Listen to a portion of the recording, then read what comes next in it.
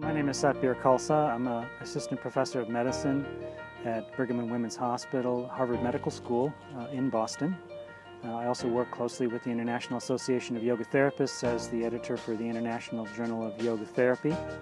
And for the past 15 years, I've been doing research full-time on yoga, in particular yoga as a therapeutic intervention, but also for quite a few years on yoga in the public schools. So there's a good deal of research now that shows us how yoga practices are exerting their effect on our psychophysiology, on our performance, on our mental state, our physical bodies, and even on our behaviors. And I like to think of this as coming through several different types of activities. So one is through the postures, the breathing, the relaxation techniques. We are having a direct impact on the physical body. People are improving their flexibility, their coordination, their muscular strength, their balance. That leads to a physical self-efficacy. Another component that is changing is basically what we call self-regulation. That's the ability for us as human beings to control our internal state.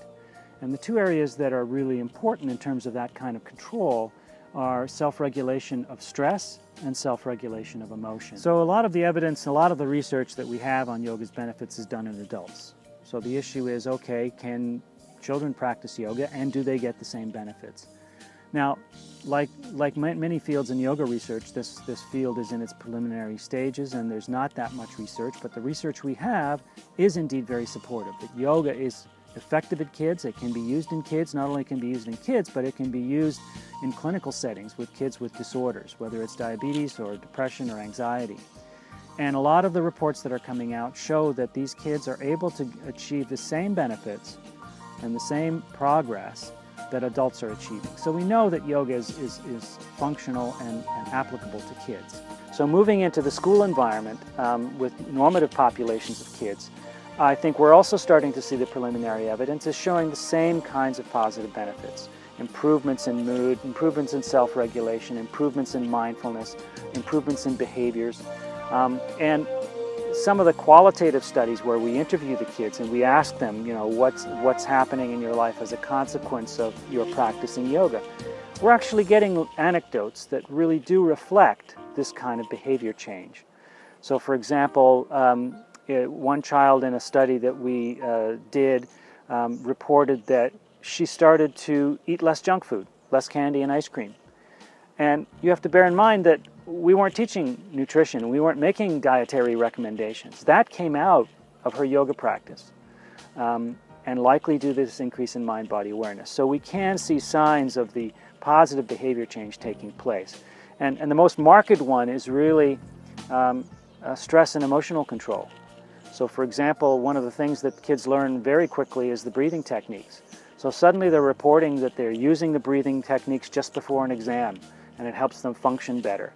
They'll use the breathing technique when they're angry with their sibling, and instead of shouting at them, they'll take a few deep breaths, calm themselves down, and then they can communicate more rationally and not let the situation get out of proportion with respect to their emotional interactions.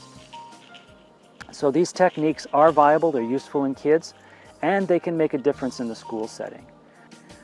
In fact, in one school where we have had a yoga program for a number of years, we did a focus group with the school administration. And this school, of course, has had yoga for a few years, and it's now permeated to some degree the culture of the school. And one of the comments from the school counselor was that yoga is making our school a better place. So really what's happening here is that as we improve the functionality of these kids, overall, emotionally, physically, mentally, spiritually, we're starting to see a change in the group as a whole. The whole class starts to improve. As the whole class improves and you've got multiple classes, then the whole school is improved.